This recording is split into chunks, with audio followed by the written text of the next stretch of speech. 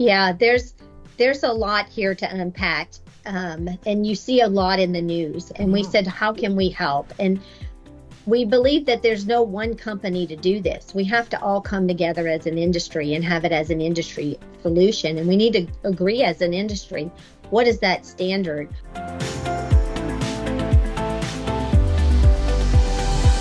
Welcome back to Digital Innovations with me, Jeffrey Ken. And on today's episode, we're going to talk about a brand new product launch coming from the wizards at Blockchain for Energy Carbon, which is aimed at helping decarbonize the planet. And to do that, I'm joined by Rebecca Hoffman, who is the CEO of Blockchain for Energy, the consortium itself, and the company that participated in the development of Blockchain for Energy Carbon, Camilo Mejia, who is the CEO of Innovate AI. Welcome to you both to Blockchain for Energy, or sorry, to Digital Innovations in Oil and Gas. I got Blockchain for Energy on my mind today. That's great. We want you to have it on your mind always. It's a really good innovation. It's something that's very central to my work, which is digital innovation and decarbonization. But let's first begin with some personal introductions. Rebecca, if you don't mind, just a hint about your personal background. Yeah, sure. So I am, like you said, Rebecca Hoffman. I've been in the industry the energy industry over 20 years. I have gotten to touch and see and had the privilege of being a part of the full value chain. I think that's part of what has helped in, this love for innovation and how to help the energy industry in multiplicity of ways. And that's why, carbon is dear to the heart of trying to help the industry. It's perfect for a collaborative consortium. Yeah. And what does the actual consortium itself do? What's its purpose? Yeah, so Blockchain for Energy is actually a nonprofit, member-led organization by the energy industry leaders who have come together to advance their digital transformation journey. Our mission is to drive industry innovation by pushing beyond traditional technological boundaries. We achieve success through synergizing our efforts and expertise to create a trust network where collaboration is the catalyst for significant value creation. We are redefining operational efficiencies and fostering growth using automation, robust standards, and cutting-edge technologies for faster adoption. We are testing the limits of possibility. And we like to say we're delivering tomorrow's solutions today, and we're doing it together and getting that agreement up front. It's just been amazing. It's been an amazing journey. Yeah. And now we've had several press releases, and one has been this B4E Carbon right before CERAWeek. Oh, brilliant. We're going to talk at length about the actual product itself. Camilo, yes. Perhaps you can share a bit of your background. Absolutely, Jeff. Good morning, everybody. So thank you for the invitation to the podcast today. I'm Camilo Mejia. I've been nearly 20 years in the energy industry. I'm coming from a corporate background in operations, R&D management. Then I joined the entrepreneurial journey in the US and building technology, supporting energy customers with digital transformation projects. And I joined forces with Rebecca, supporting the consortium. I believe digital technologies, and some of them has to be a team effort. So happy to be here talking about B4E Carbon. Thank you. Let's unpack the problem here that we're trying to solve, because I think without that understanding the solution and the new product doesn't you have to have a context here. So Rebecca, maybe I could just turn to you first. What is the current state of carbon data capture and analysis in the industry? I mean, you've worked up and down the value chain, so you've got a nice perspective, I think. Yeah, we saw this. There's an urgent need for accurate, transparent, and verifiable emissions data. So today we're introducing the B4E Carbon solution. We've been working on this for years. This decentralized IoT design approach and development is a testament to the power of consortium work. And then B4E joined forces with another member company, Innovate AI, that we have today, leveraging Innovate's AI expertise, in artificial intelligence and machine learning to enhance the solution's capabilities. Camilo, you want to add to that a little bit? Yeah, absolutely. I think one of the biggest challenges in the industry, and specifically the problem that we want to tackle, is the fact that we want climate change, but we don't know how. I think there's a lot of pie in the sky type of projects. We wanted to kind of join forces, work as a group, and make something a reality that is going to be impactful for energy operators when they make environmental claims. And environmental claims is key for regulations, it's key for capital markets, it's key for insurance, it's key for sustainability. So it is a big ambition that is led by a lot of people, and I have the opportunity to be here with Rebecca talking about it today. Is it fair to say that the practices of measuring carbon and recording the data so it is transparent and useful is not optimal today in the bulk of the industry? I mean, what is that the essence here? I mean, I understand the solution idea to tackle decarbonization, but what's wrong with the way things are done today? I think there are 5 issues here. That is not actually what we say, it's what we see in the news. The first one, double counting. The second one, greenwashing. The third one, transparency issues. The fourth, trust in capital markets. And number 5, big ambitions from regulations and sustainability goals in the company. So I think that's really the challenges today in the market. The way how we can get to a better place is by measuring as opposed to guessing or predicting.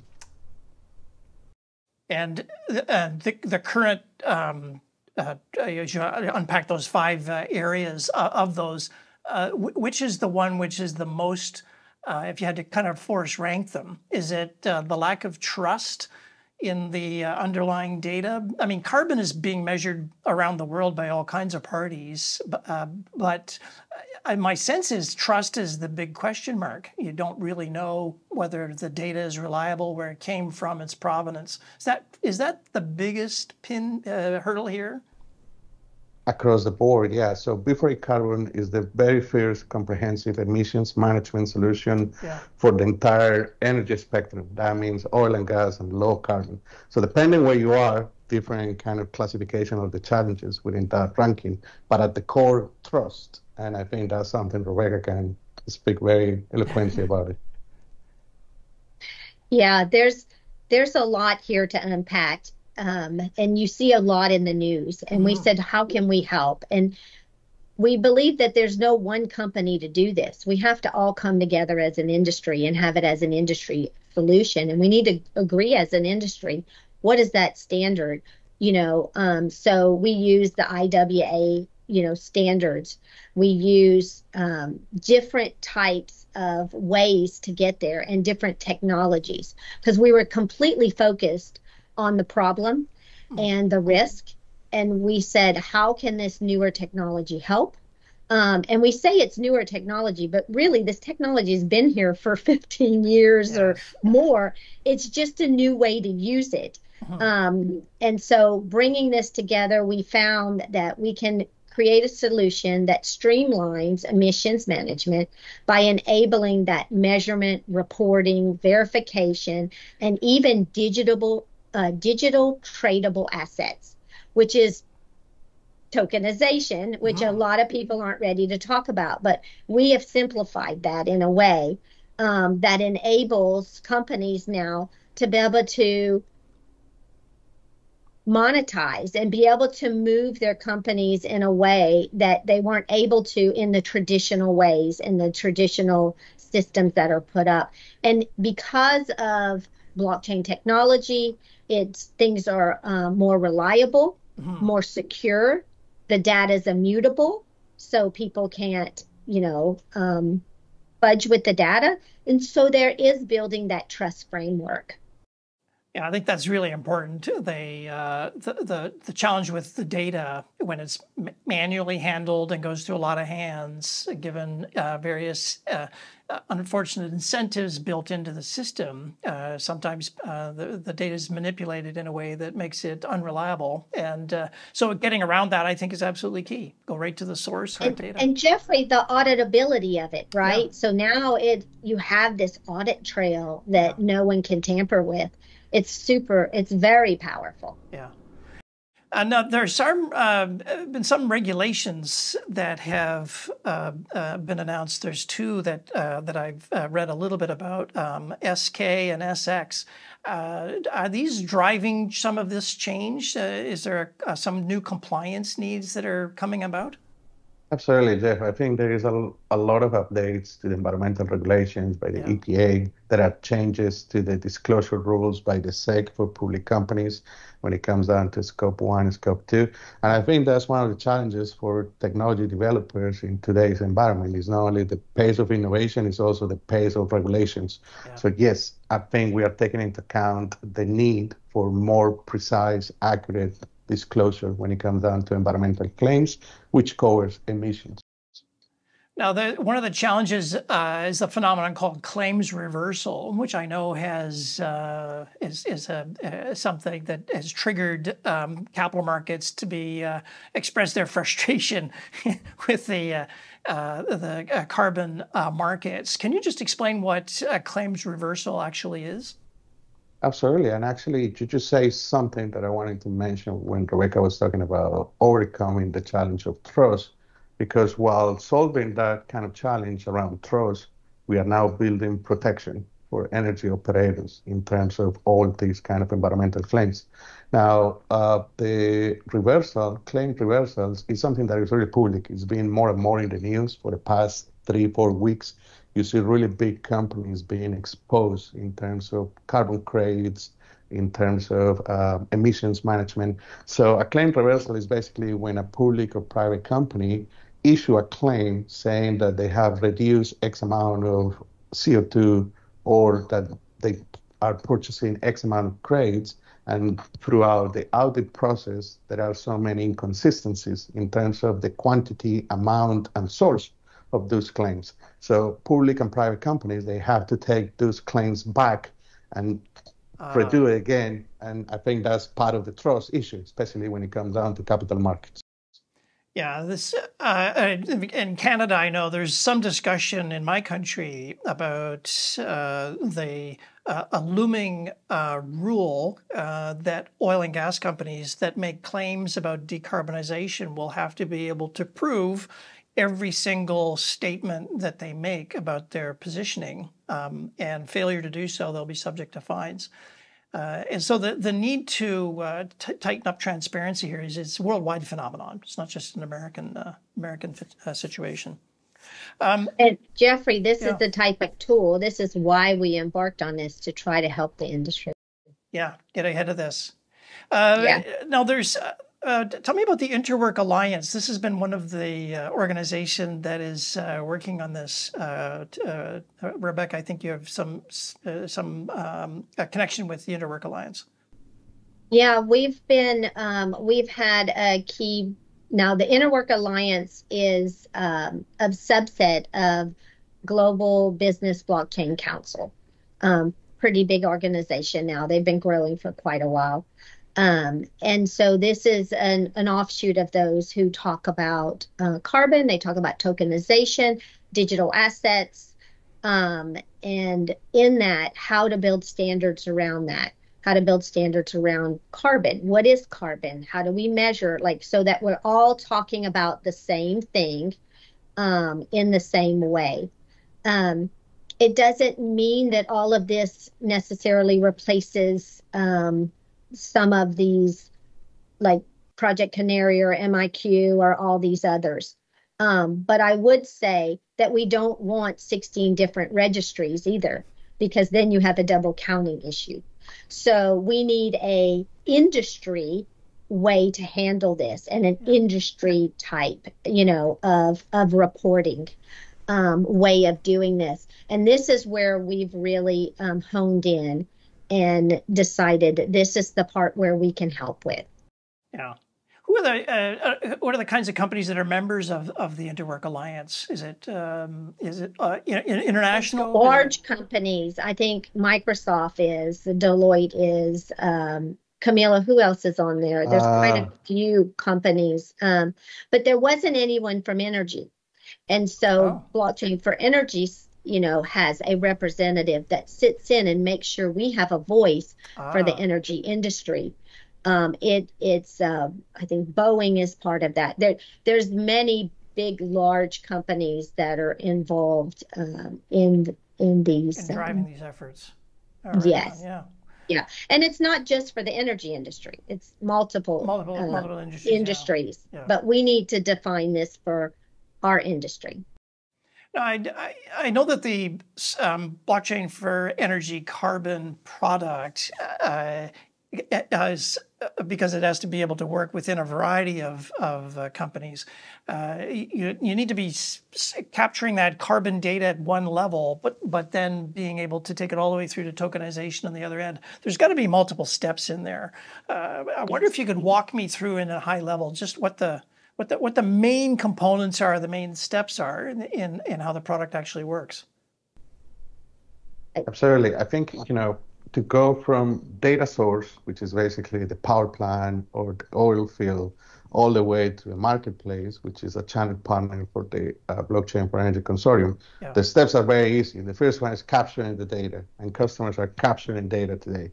The second one is processing that data, and that data is being processed for optimization today. We use the same data for operational optimization in order to create this kind of framework that is going to enable the tokenization as well as the reporting through the B4E Carbon. So it's about acquiring the data, it's about processing the data, it's about verifying the data, it's about transforming the data, and it's actually delivering the final tradable asset. And so what exactly is recorded as the tradable asset at the end of the day? Is it a quantity of carbon produced or not produced? What is the actual asset? Absolutely. There are three assets that we are working with today. The first one is RECs, Renewable Energy Certificates, and that's actually part of the rollout for this particular version that we are discussing about today. Yep. So it's about enhancing renewable power generators to support the claims around the total energy that is being produced from a renewable source.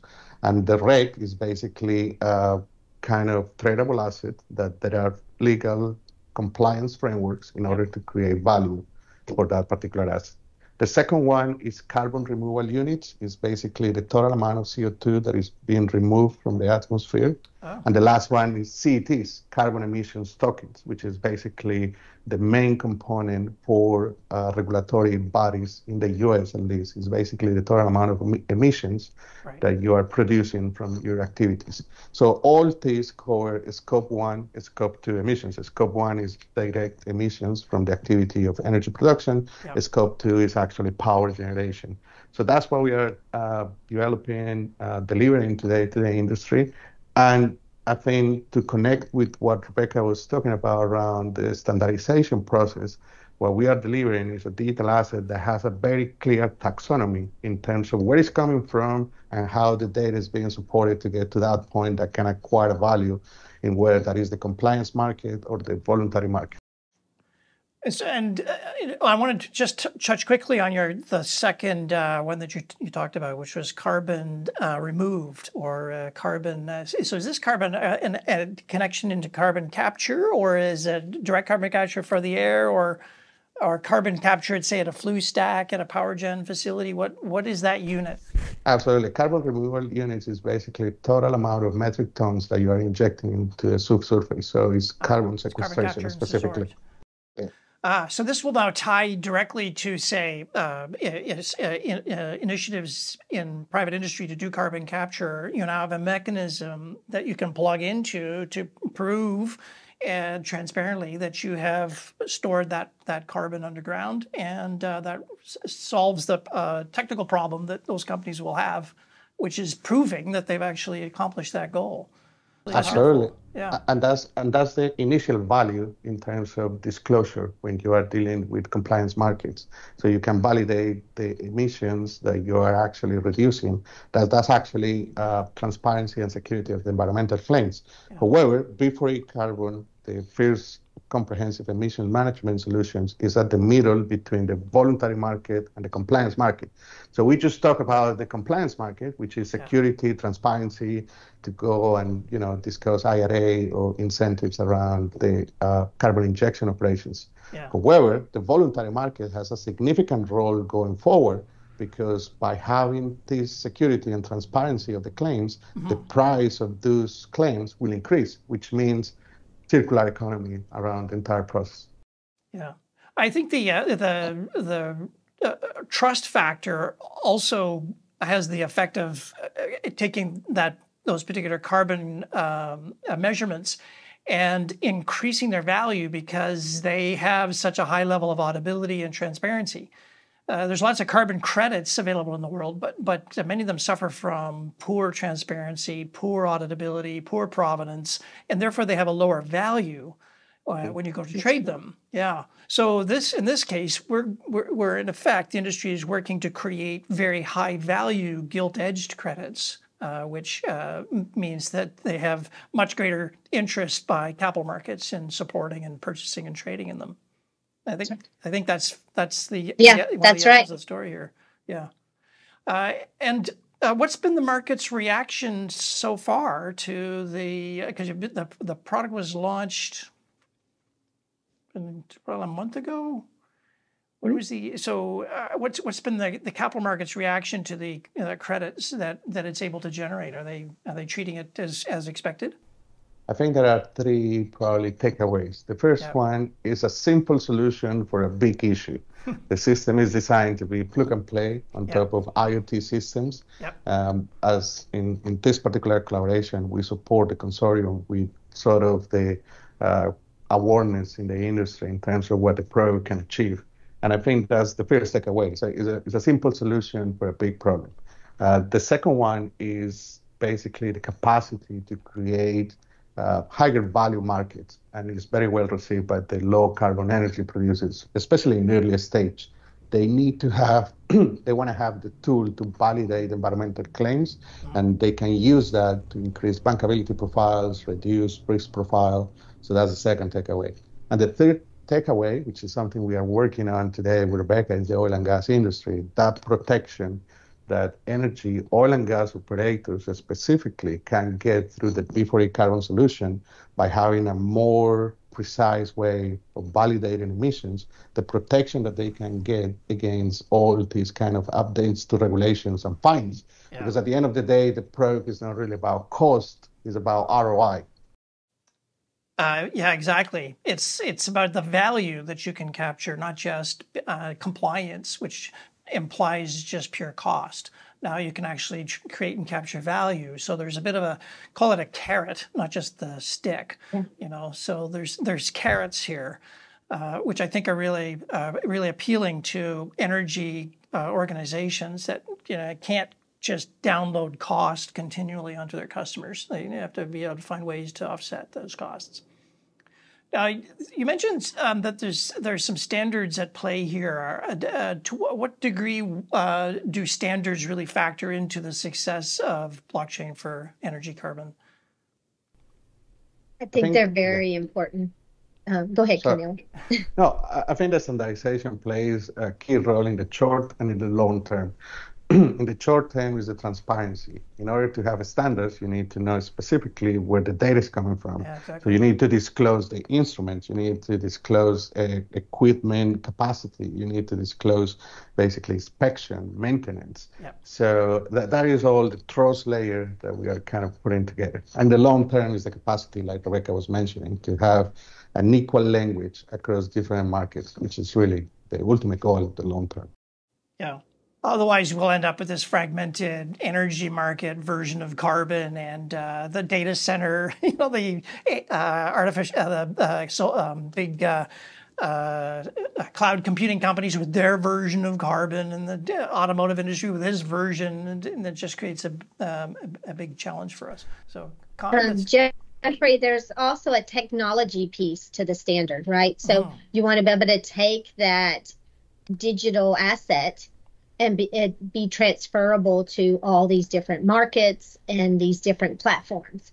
So you'll need standardization in that to be able to do that. And that's part of that IWA work that they're doing. To allow for that interoperability between these different approaches to dealing with carbon, Yeah, we believe in free market, and we definitely believe that we should be responsible in making sure that what we build is interoperable and transferable.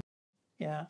You mentioned that transparency is really, really important here because that transparency is what gives the rise to the element of the trust. Just how transparent is the data from the blockchain for energy carbon? Can anybody see it, or do you need to be a member, or because you don't want it to be abused, but at the same time you don't want to lock it down so tightly that it becomes completely inaccessible?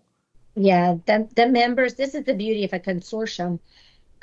So they take that journey with you, and they have a lot of say into, they were very skeptical at first about data, right?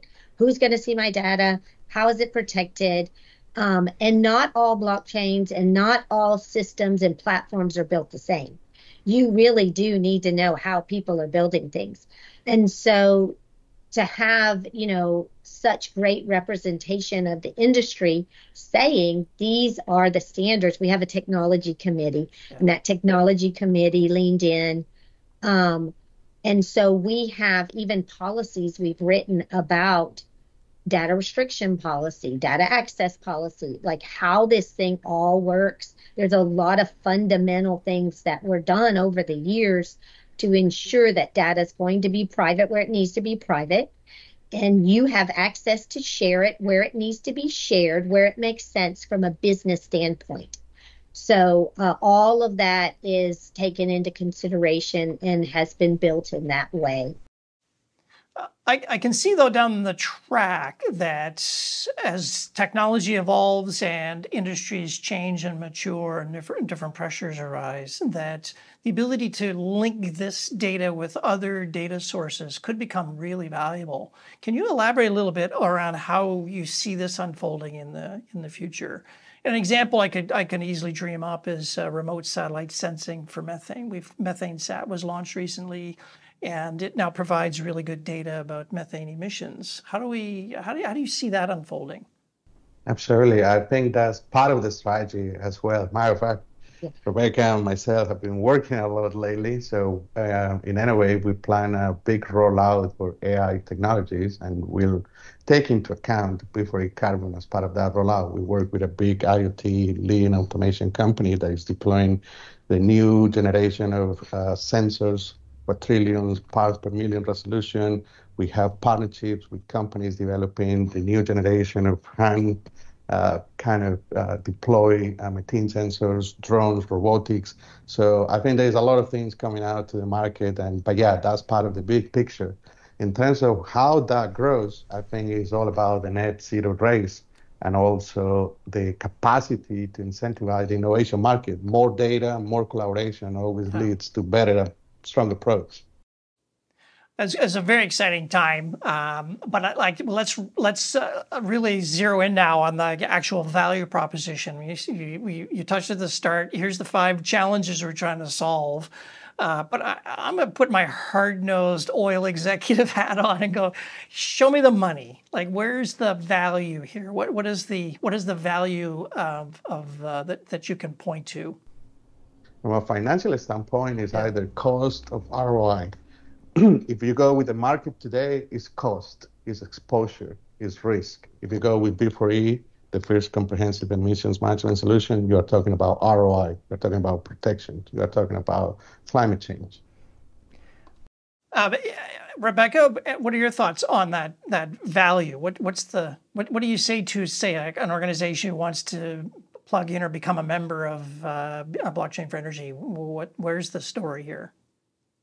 Yeah, this is a network effect, right? So there is a power in the network, and there's this exponential ROI that we're seeing that's going to play out here, because it is a reduction in your costs. It is also, though, you able to monetize in a real-time manner. So that is enormous, which I don't think we have in today's process. So being able to pick it straight, we said this is an end-to-end system.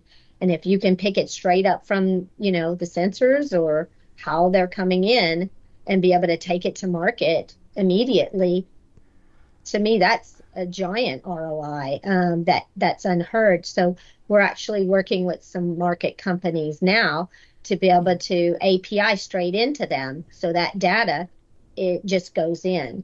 But let me make this really clear to everyone. You own your carbon data. And so, but this is the vehicle. This is the vehicle of the future for today's usage. So it's quite exciting. I see, the companies are seeing this and getting very excited about it. It is a journey. This is something that does not exist. We've had to create a process. So most of the things we've done in the consortium was, let's figure out the as is, and then how the digital transformation is going to be in the to be. I mean, we've had to create our new to be because there was no as is. Yeah. Well, it was, if there was, it was highly fragmented and dysfunctional. Very. It's not something you would actually build a business around. So got to build it from scratch. If people want to learn more about this new product, where do they go, Rebecca? So we have a product page we've just put up on, so if they go to www.blockchainforenergy.net, we're a network. Yep. Not .net. There is a B4E Carbon product page. You can contact Innovate AI. They are helping, roll this out with Blockchain for Energy. So we're super excited about all the hard work that's been done. Like I said, it's still a journey. Come join us. Come join, yes. Well, thank you very much for coming on the podcast. It's been very exciting to learn about this, Rebecca and Camille. Thank you very much. Thank you so much, Jeffrey, for your time. This has been another episode of Digital Innovations in Oil and Gas. If you like what you've seen or heard, please press the like button and, or better yet, share this with your community so others can find this content. And I'll return with another episode in the very near future. Bye for now.